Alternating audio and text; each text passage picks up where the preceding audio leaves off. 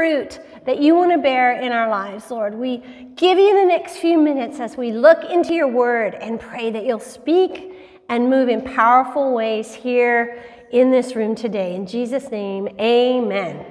Amen. Well, great to see you guys back here today.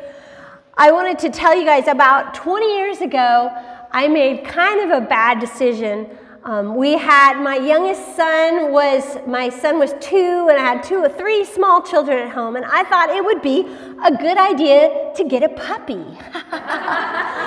And I got a yellow lab puppy. And this puppy's kind of purpose in life was destruction, and he was out of control. He would never sit still. He was always moving and jumping. And so as soon as I could, I signed up for dog obedience class. And I went to this class. It was in the Smart and Final parking lot over in Simi Valley. And there was this kind of salty old lady that taught the class. Her name was Danny. And we met this first Monday, and we're walking through some different obedience exercises. I felt like all the other dogs were, participating, and mine was just, woo! And so at the end of the class, this teacher came over to me and she says, "Erica, this dog needs a wake-up call." And I thought, don't we all need that wake-up call? That dog needed to understand that he had a master and life was going to be better if he obeyed. And he ended up being an okay pet. Never great, but okay. And today, we have a wake-up call from the Lord. Sometimes we need that reality check. We need that new perspective on where we are with Jesus. And we're going to see today that with self-reflection and with repentance, we will enjoy sweet fellowship with Jesus. That's going to be our theme today. And the last 3 letters that we're going to look to are on our map here of all the churches. We looked at 4 last week. Now here we're at Sardis. We're going clockwise: Sardis, Philadelphia, and Laodicea. And I hope as you guys studied this week that you remembered the format of last week, that each of these letters, the construction, the literary design is just beautiful. We saw that each section of these letters has an address, a description of the writer, a statement about the church, an expression of praise or rebuke, an exhortation to repentance, perseverance, a special promise, and a proclamation for all. So each of these parts is fascinating, and I was sharing with my group that at the end, when we were asked to write a letter, I tried to write each of these parts and ask God, what would he say to me today? So this week, our title of our message is Letters to 3 Churches, Part 2. And we're going to look at first, Sardis is dead, Philadelphia is persevering, and Laodicea is lukewarm. So let's jump right in. Sardis is dead, Revelation 3, 1-6. And it's so fascinating to get to read a little bit about these churches. And Sardis is a town, had a strategic location 30 miles from Thyatira, and it was the intersection of some major roads which brought in lots of riches and gold to the city. The city had great security. I think I had a picture of the city up on the cliffs. You see, this is a picture of ancient Sardis, and you see how you could see how they're right up there on top of the cliffs. They had so much security, they thought they could never be conquered. Unfortunately, this made them overconfident. And although the situation was ideal for defense, as it stood high above the Valley of Hermus, it was surrounded by deep cliffs, almost impossible to scale. Twice before, they have fallen because of overconfidence and failure to watch. And it wasn't even that the attacking armies overwhelmed them, but the people, the Sardis soldiers, just stopped being watchful. And there was a wonderful story of how an army was gathering in this plain, and they were just waiting and watching, and they noticed a soldier up on the top dropped his helmet, and they watched it tumble down the side of the cliffs. And they kept watching, and sure enough, a few hours later, they saw someone going down. There was a secret trail down the face of this cliff, and the enemy made note that night. That's how they got up, and they conquered the city. They had stopped watching. And the spiritual state of the church in Sardis was a reflection of the city's historical character. So let's read. In verse 1 it says, "To the angel of the church of Sardis, the words of him who has the 7 spirits of God and the 7 stars." And we've already seen a few times now that this 7-fold spirit is just a reference to the complete Holy Spirit. Next week, Trisha's going to look at Revelation 4:5, where it says, "From the throne came flashes of lightning and rumblings and peals of thunder. And before the throne were burning 7 torches of fire, which are the 7 spirits of God." Again, meaning just the complete Spirit of God. So Jesus says to them, "I know your works. You have the reputation of being alive, but you're dead." And I thought, maybe it was a busy church with meetings every night and committees. Maybe they had promotion and publicity, something going on all the time, had the reputation of being a real happening place. But Jesus said they were dead. And I thought too, in our churches, we could get a vibrant speaker and a gifted worship leader. We can get awesome facilities and sound systems and an engaging kids program. The Holy Spirit isn't even a part of it. We can push ahead in our own talent and gifts and forget that it's all God's work. Anyway, maybe that's what happened to this church in Sardis. And the best way I think to talk about this idea of them thinking they were alive but they're dead is how Jesus talks to his disciples in John 15, where he talks about the vine and the branches. He makes it so clear. Jesus speaks of branches that are no longer attached to the vine. They're dead. They're picked up and they're thrown away. But the contrast to that is as we abide in the vine as a branch, as we remain connected to Jesus, we're alive. And only then will we bear fruit. We never want to lose that humble dependence on God. This church at Sardis needed some self-reflection. So he has an exhortation for them. Wake up! Strengthen what remains is about to die, for I've not found your works complete in the sight of my God. Remember then what you received and heard. Keep it and repent. One commentator called this a 5-alarm warning. Just like a 5-alarm fire where you call in the other engines, this was a 5-faceted warning. Wake up, strengthen what remains, remember, keep it, and repent. So first he says, wake up, be alert, watchful, vigilant. It's the same word that Jesus used in the Garden of Gethsemane when he was so troubled in spirit and he asked his disciples, watch with me, stay with me. Complacent Sardis soldiers, they didn't even defend the city. They weren't watchful anymore. And Sardis teaches us that we need to be watchful even at our strongest points. They thought they were unconquerable. And it's an interesting thing that I read. It says, where we say, oh, I would never do that, that might be the place we need to be guarding. We should never, ever say, I would never do that, right? That's where we need to keep that humble dependence on God. Number 2, we're to strengthen what remains and is about to die. How do you do that? How do you strengthen it? I think he goes on. Number 3, we remember what we've received and heard. The psalmist in Psalm 77 says this so beautifully. He says, but then I recall what you have done, O Lord. I remember your wonderful deeds of long ago. They're constantly in my thoughts. I cannot stop thinking about your mighty works. He remembered all that God had done and all that he had been taught in God's word, in God's law. And the exhortation is to keep it.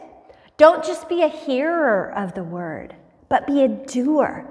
Colossians 2:6-7 says, just as you received Christ as Lord, so walk in him, rooted and built up in him, established in the faith as we're taught. We need to grow deep roots of faith and love into God, knowing his word through time with him, just as we received Christ. Number 5, the fifth alarm is we need to repent. We're hearing a lot of that word in our study of Revelation. And I feel like each time I hear it, I want to just say it's so much more than being sorry. Like, you can be sorry all day for ways that you're wrong, but repentance is changing. Repentance is doing an about-face, changing the way you're thinking, and that's going to change your behavior as well.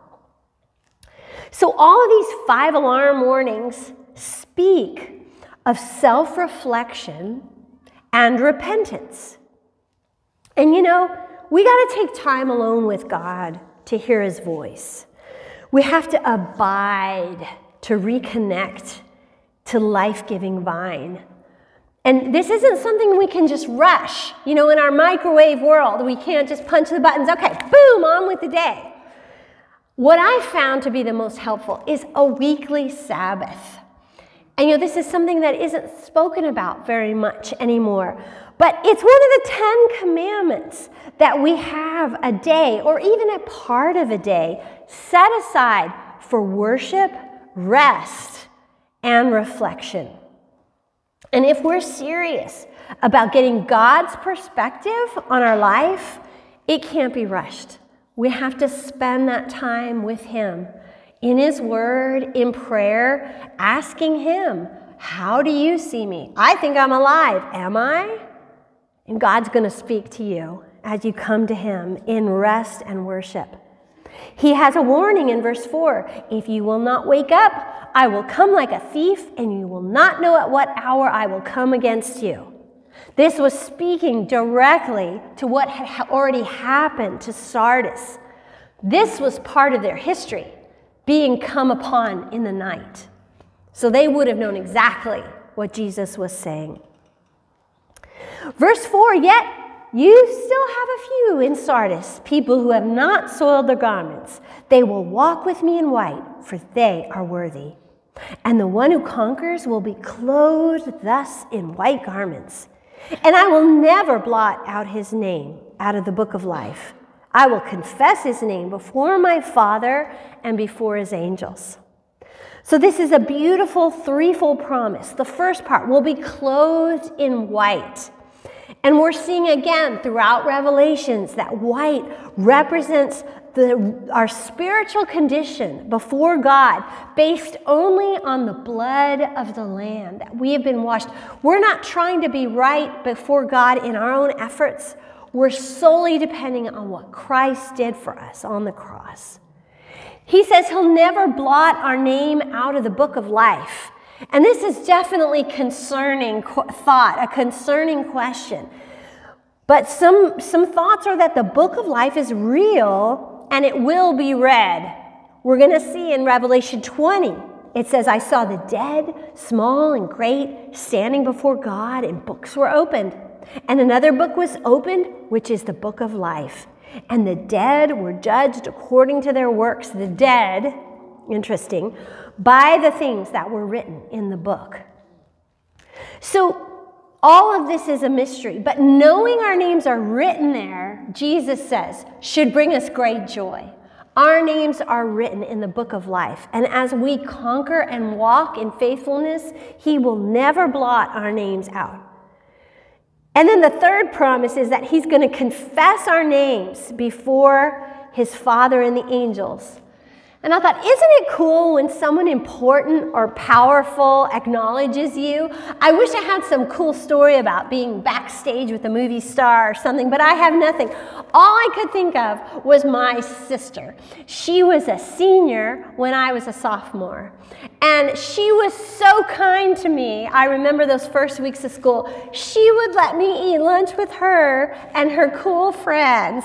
And the only reason I could be there was because she said, yeah, she's my sister. She's with me. And I thought, that's what Jesus is saying. He's saying, yep, that I know them. Come on up. You're with me. He lovingly acknowledges us.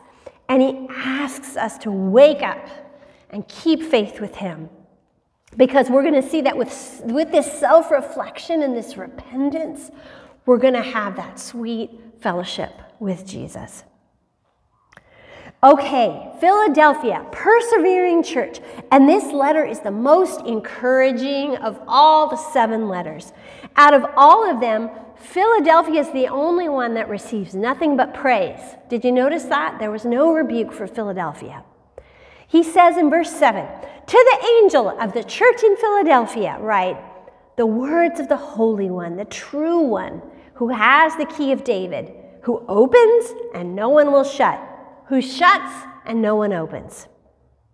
So Jesus calls himself holy and true, which are names and titles that are given to God himself. That's how he describes himself. He says, I am the true one who has the key to David.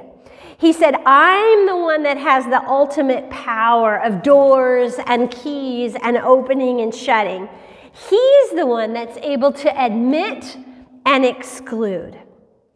He goes on in verse 8, I know your works, Philadelphia. Behold, I've set before you an open door, which no one is able to shut. I know that you have little power, and yet you've kept my word and have not denied my name. So he has set this open door before them. It seems that these Christians in Philadelphia had been excluded from the synagogue. They had the door slammed shut in their face. But Jesus says, with me, the door is always open. Remember Frozen, love is an open door? Anybody? I thought of that. God is just saying open, unhindered openness to fellowship with me. I am always opening the door to you, Philadelphia. And I love that phrase, I know you have little power. That spoke to me this week as I've been feeling super weak. And I just wonder how many of you feel weak, have little strength. But these Philadelphians kept his word, didn't deny his name.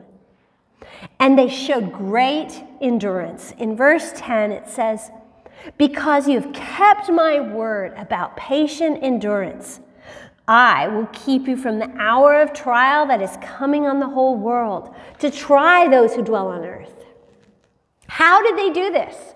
How did the Philadelphian followers of Jesus persevere? And more importantly, how can we? What can we learn? I think they understood this dynamic of weakness and strength. It's the one that Paul talks about in 2 Corinthians 12. He says, but God said to me, my grace is sufficient for you, for my power is made perfect in weakness. Therefore, I will boast all the more gladly about my weaknesses so that Christ's power may rest on me. That's why, for Christ's sake, I delight in weaknesses, insults, hardships, persecutions, difficulties. For when I am weak, then I am strong. That almost sounds wrong, doesn't it? In the world, it's like when you're strong, you're strong. It's not when you're weak, you're strong. But our weakness forces us to depend on the power of God, to learn his grace in a whole new way, to be connected to that vine. And it says they had great endurance. Even though their spiritual leaders were rejecting and persecuting them. I wonder, I didn't have time to research the timing, but I wonder if they knew the words of Hebrews 12, where it says, let us run with perseverance the race marked out for us. How? How do we run? Fixing our eyes on Jesus, the pioneer and perfecter of our faith, who for the joy set before him endured the cross, scorning its shame, and he sat down at the right hand of the throne of God. Consider him, consider this Jesus, who endured such opposition from sinners, so that you do not grow weary and lose heart. So these believers in Philadelphia, under all this persecution, fixed their eyes on Jesus. They remembered the race they were running was a race towards heaven, and they fixed their eyes on him who had endured so much more, and sat down at the throne of God. And as we grow to fix our eyes on Jesus, to stay connected, remembering it's all about him and his kingdom, we too will persevere, even though we might have little strength, right?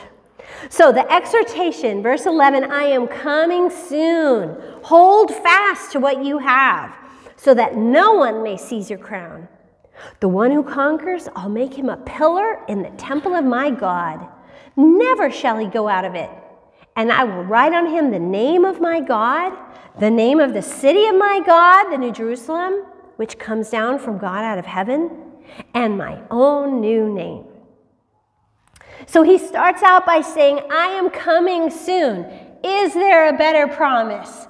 In 6 out of 7 of these letters, he talks about his coming.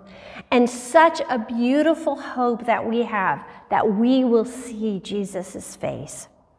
And he says, hold fast to what you have. What did they have? Jesus. They had their faith in Jesus. And no outside influence was going to distract them from running their race and keeping their faith. So let's look at some of these promises. He says, I'm going to make you a pillar. Now, in these ancient cities, oftentimes rich people would honor themselves by erecting a pillar in the temple of their God with a prominent statue of themselves. That was how they would honor themselves. And as I was feeling all prideful about this, I realized we actually bought one of those stones at Disneyland between the two parks where you can put your name. So that's kind of my little attempt to honor my little piece of Disneyland. They would honor, and you could still see these temples in these ancient cities. And so what Jesus is saying is, I'm making you a pillar. I am putting you in my temple, and no one can ever remove you. You'll never be taken out of my presence. And I'm going to write on you 3 things: the name of my God, Father God, the name Jerusalem, and my very name, Jesus. And, you know, I thought a great example of somebody writing a name on something was Toy Story, right? The head toy, Woody, knew that he was the most valued because his boy had written his name on the bottom of his foot, Andy. And this name, these names that God writes on us are marks of identification. They show who we belong to. You know how when you would go to camp and before you left you had to put your name in every article of clothing so you had to show. And Jesus says, wherever you go, I want them to know you are mine. And these are marks of intimacy. Because what they say is that we are privileged to know Jesus in ways that others are not. We're his, and he draws us close. So we see that when we're in this place of repentance and self-reflection, we have this sweet fellowship with our Jesus. So lastly, poor Laodicea is down as the lukewarm church, right? And one of the most famous verses in the whole New Testament is in this letter to them. It was our memory verse, and I'd love for us just to say it all together. Ready? Behold, I stand at the door and knock. If anyone hears my voice and opens the door, I will come in to him and eat with him and he with me. Revelation 3:20. In this last letter to Philadelphia, remember that last letter, they had the door of the house of God slammed on them. They were excluded. But even sadder, in Laodicea now, we see they shut the door on Jesus. They had put him out. And there's some things to know about Laodicea. They were located right in the middle of two towns, Colossae and Hierapolis. And historically, famously, one of their great problems was a water supply. Hierapolis, about 7 miles away, had hot springs with mineral water that had healing properties. Colossae, 7 miles in the other direction, had cold mountain spring water. So all of their water had to be brought in. There's still relics of this aqueduct that would come, a 6-mile aqueduct from the hot springs of Hierapolis. It would come from there, and it arrived unappetizingly lukewarm. And some scholars recount that travelers would arrive in the city square where there was a fountain, and they would take a big sip of water and just spit it out because it was lukewarm. It didn't taste right. And this city was also very rich. It was actually one of the richest cities in the known world. It was so rich that when they had an earthquake in 61 AD, Rome offered to help them rebuild, and they said, no thanks, we're good. We got it. We got the money. So they were rich. They were famous for their eye ointment. The medical school there had developed this powder that was known all over the world as having healing properties for any kind of eye disorder. They were also famous for their garments. The merchants of Laodicea were famous for a glossy black wool that they used to make beautiful garments. So that's the city that he's talking to, the church in this city. He says in verse 14, to the angel of the church at Laodicea write, the words of the Amen, the faithful and true witness, the beginning of God's creation. He's reminding them that Jesus is truthful. He's not just the first thing created, but he's the origin of the creation process himself. He is the start of everything that's created. And he says, I know your works. You're neither cold nor hot. Would that you were either cold or hot. So because you're lukewarm and neither hot or cold, I will spit you out of my mouth.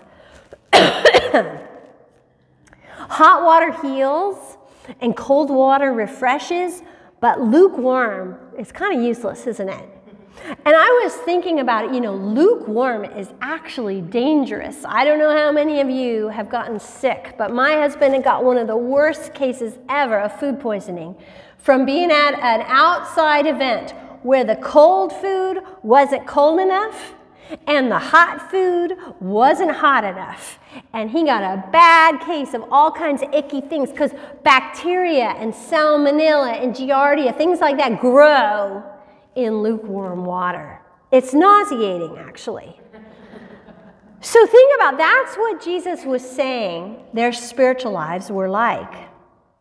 It's a picture of indifference, just don't care, compromise, playing the middle. We're not too hot to be cold, not too cold to be hot, trying to please the world and trying to please Jesus. We would just want our Sunday dose of Jesus and then just let me live my life during the week. Lukewarm. Verse 17, for you say, I'm rich, I prospered, I need nothing. Not realizing that you are wretched, pitiable, poor, blind, and naked. And every one of those words is particular to this church. They were wretched, like nauseating, lukewarm water. They were pitiable. They thought they didn't need a thing, but they needed a lot of pity. They were poor, even though they were the richest city in the world. They were blind. What? We make our own eye salve. What are you saying? Naked? No way. We have more clothing than we can even sell. What are you talking about, Jesus? They needed some self-insight to see themselves as God saw them. They lacked a sense of spiritual poverty, right? Remember those verses in the Jesus' Sermon on the Mount where he says, "Blessed are the poor in spirit." When we come to God knowing we have nothing good of our own, everything we have is from God, everything of eternal value is his. That's the attitude Jesus was looking for. There's this great contrast between what they think they are and what they really are, between what they see and what Jesus sees. There's a huge contrast between their wealth and affluence and their own spiritual bankruptcy. And what about us? You know, I think we all have seasons of being lukewarm. You know, maybe even as you hear this, you feel like that describes you now. Well, the first step is just to recognize it and look to Jesus to heat things up. Verse 18, "I counsel you to buy from me gold refined by fire so you may be rich, and white garments so you may clothe yourself and the shame of your nakedness may not be seen, and salve to anoint your eyes so that you may see." He talks about buying gold, living for eternal treasures, not temporary treasures. He says, "I know all about your black famous wool, but I want to see you in white garments of righteous obedience to me." You have your eye salve, but that can't heal your spiritual blindness. You have to look to the soothing salve of Jesus to see clearly. Instead of relying on your own abilities, humbly look to me. And then these last verses, they feel like this beautiful summary. They sound like they could be to all the churches. Verse 19, "Those whom I love, I reprove and discipline. So be zealous and repent." He's quoting Proverbs 3:12, where it says, "The Lord reproves him who loves, as a father the son in whom he delights." He's lovingly reaching out to us, saying, repent. He says, be zealous. And the ancient Greek word here for zealous is the same word for hot. He's saying, I want to stir up the heat of your passion for Jesus, your passion for God. He wants to call them back to repentance. Don't look to your own resources. Turn around and look at me. Fix your eyes on Jesus. And our promise that Jesus is standing at that door knocking, and if we hear his voice and open it up, he'll come in and eat with us, and he with us. The church had shut the door in Jesus' face. Think about that. How sad is that? How sad is that? And I had to find one of the old Sunday school pictures because I just have so many fond memories of staring at that picture of Jesus knocking on the door. And I remember someone pointing out there's no doorknob on the outside. It can only be opened from that inside. Jesus looks at all these churches, all these things that he's been saying about compromise and sin and wrong beliefs, and it all comes down to this. The end goal of all of this is this next slide. He wants to come in and dine with us in the sense of having a deep and meaningful relationship with us. You know, there's something supernatural that happens over a meal. I can't describe it, and maybe I'm too focused on food, but I know that when you're with someone and you're sharing a meal together, your heart is bound together. There's spiritual things that happen. There's an openness that happens as you're enjoying those delicious tastes. And this word, dine with you, the word Jesus is talking about is the main meal. It's not a quick snack on the run. This was the leisurely meal of the day where work was finished and we could sit and talk. And you know, many have used this verse of 3:20 to talk about someone who isn't a believer yet, opening the door of their heart to Jesus, to live a life in fellowship with him. And I love that. That was a question in our homework. Have you ever heard God's invitation to you? And I would say today, if you look at this picture and you think, I've never had that intimate, close friendship with Jesus, today's the day. Open that door, invite Jesus in, repent of your sin, invite him in. But primarily, this was written to lukewarm Christians who've shut the door on Jesus through their disobedience. That's who these beautiful words were written to. The key to opening the door is first to hear his voice. Give attention to what he says. This is where Jesus wants us, this place of fellowship with him. Everything he said to the Laodicean church up to this point must be seen in light of his loving desire for fellowship. Rebuke and chastisement aren't signs of rejection from Jesus, but of his abiding and pleading love, even to the lukewarm and careless Christian. The future is bright because Jesus is on his throne and he is inviting us to sit with him and reign with him. He's saying, invite me in and we're going to have a long meal together because I love you. He's inviting us to this relationship with self-reflection, repentance. We will enjoy sweet fellowship with Jesus. So my challenge to us today is just, how can you enjoy fellowship with Jesus more? What are ways that you can stir up this passion for Jesus? Maybe creating a special place to regularly meet with Jesus. Some people have an area and that's all they do there. Some people like Susanna Wesley, who had how many kids? Tons of kids. Her secret place with God was when she would sit back and put a dish towel over her face. And then the kids knew that was her time. That was her intimate moment with Jesus. We can linger in his presence through a Sabbath rest.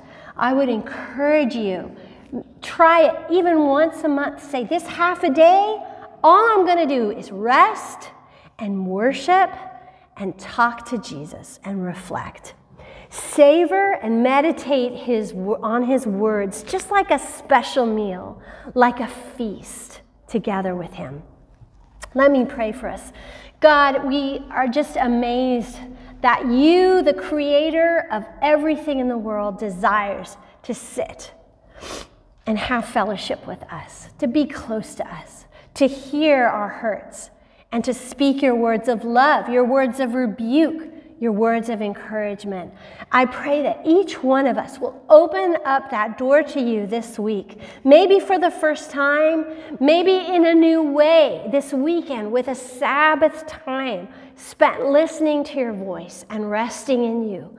God, I pray that you would use these times to equip and encourage us for much fruit, for much kingdom work, that lives around us would be changed for you, that foster kids would be housed and homeless people would be fed and people in a foreign land would hear about you because of what you're doing in us and through us, Lord. We ask this all for your kingdom glory in your name. Amen.